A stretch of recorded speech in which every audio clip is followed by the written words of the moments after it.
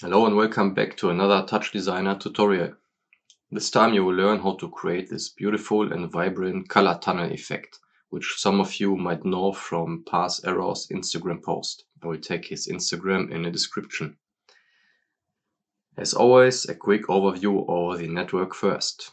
Basically, we just turn a noise pattern into a SOP, extrude it and instance it with a variety of patterns and a color ramp.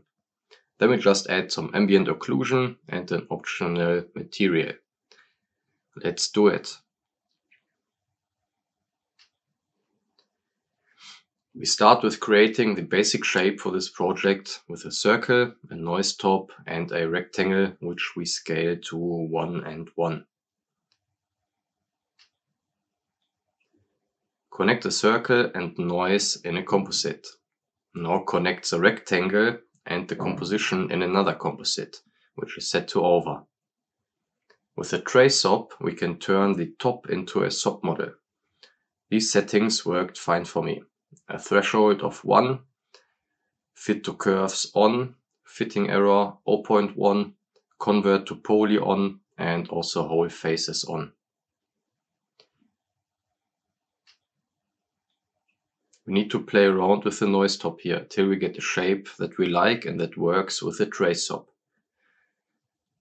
This part is the trickiest of this network, but once we have it, it's easy. So I'll try to find something nice here. Give me a second.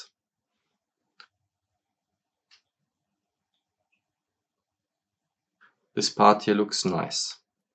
You should have a squared plate now with the desired shape cut out.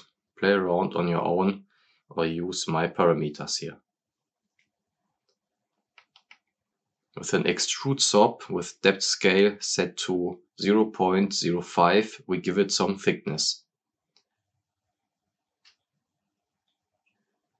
Connect it to a null and plug it into a geocomp. Also create a render setup with light, camera and a render tab. Open a second plane with the geometry viewer and split it again to also have a top viewer so we can see what's going on here. I like to view tops that way and turn off backdrop tops behind the network. Move the camera and light to 0, 0, 0 and turn the camera 180 degrees on the y-axis. Add an RGB key and a null behind the render and also set your desired resolution.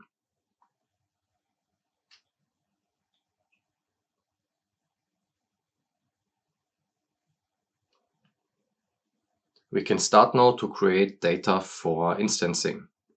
First, create a constant with a null and call it instances. With this operator, we can control the number of instances easily. Then create a pattern with a null. Reference the instance data to the length.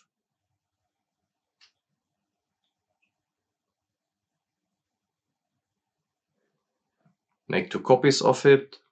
Call the nulls position, rotation and scale. Go to the geocomp and turn on instancing. Drag and drop the nulls for position, rotation and scale to the corresponding field. For position and rotation we only use the data on the z-axis. For scale I use it on x and y, but if you want you can also use it on the z-axis.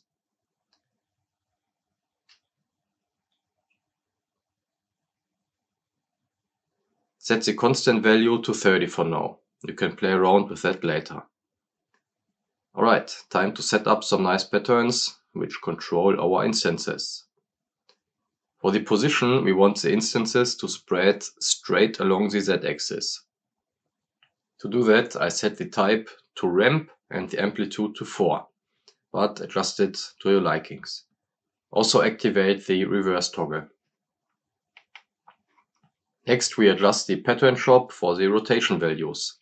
For smooth rotation, set the number of cycles to 7.5, animate the phase with abs time.seconds times 0.1 and set the amplitude to 5. The amplitude represents the rotation angle. The higher the amplitude, the more rotation will happen to our instances. I want the instances to be big in front of the camera and get a lot smaller the further away they are.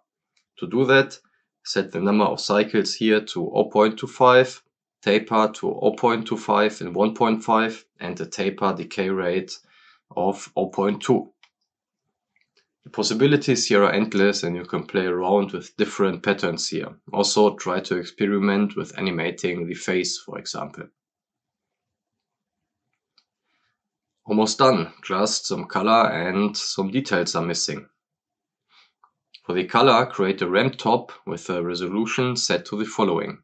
For X, reference the instance data and Y, 1. Connect the null and in the geocomp activate the second instance toggle and drop it into the color OP. Choose R, G and B. Back to the ramp, animate the face with abs time.seconds times 0.1 and choose any colors you like. I go with some warm red orange colors here.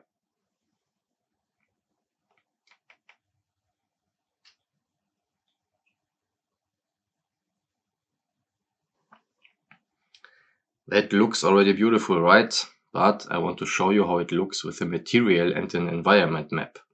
For that, create a Phong material and also import an HDRI image.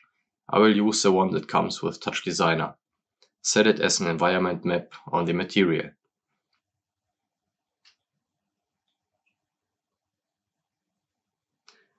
Hey, so shiny. Try different environment maps here and you can get really cool effects with it. But I prefer to do it without material. So yeah, I will deactivate it. One last step will give it some smooth ambient occlusion. For that you need a good graphics card though. On my RTX 3060 it runs very well though. So insert an ssaoTOP behind the render and adjust the parameters to the following.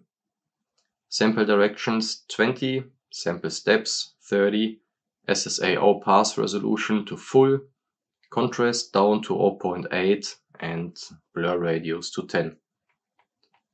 That's it. You can easily make it audio reactive by using audio data to control the position, rotation or size of the instances. Also play with the noise in the beginning. You might find some interesting shapes by accident.